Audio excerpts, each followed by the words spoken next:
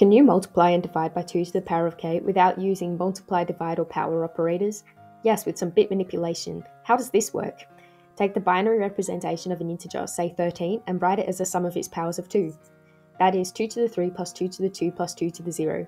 Now suppose we multiply this by 2. We end up with 2 times 2 to the 3 plus 2 times 2 to the 2 plus 2 times 2 to the 0, which is 2 to the 4 plus 2 to the 3 plus 2 to the 1. Notice all the powers of 2 making up its sum have had their exponents bumped up by 1. This is the equivalent of taking all the bits and shifting them to the left. And what if we wanted to multiply by a power of 2, say 8 or 2 to the 3? You add the exponents, so all the powers of 2 making up the sum of the original input have had their exponents increased by 3. This is the equivalent of shifting the bits 3 spots to the left.